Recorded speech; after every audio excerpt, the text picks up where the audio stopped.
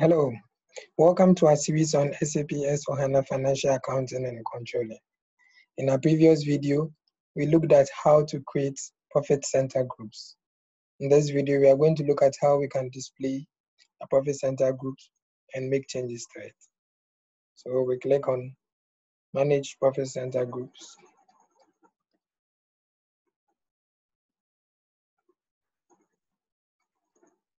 On the screen, you specify your controlling area. And you click on Search. Okay. So it has displayed our profit center group the profit center group that we created.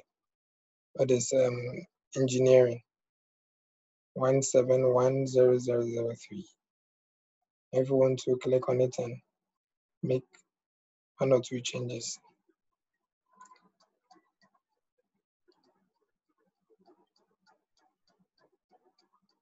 So here's our profit center group. Want to make changes, you click on the edit and it opens it up for you. We'll put our text here. So that's about it. Then we click on save. This data has been saved. Thank you for watching this video. We hope to see you in the next video.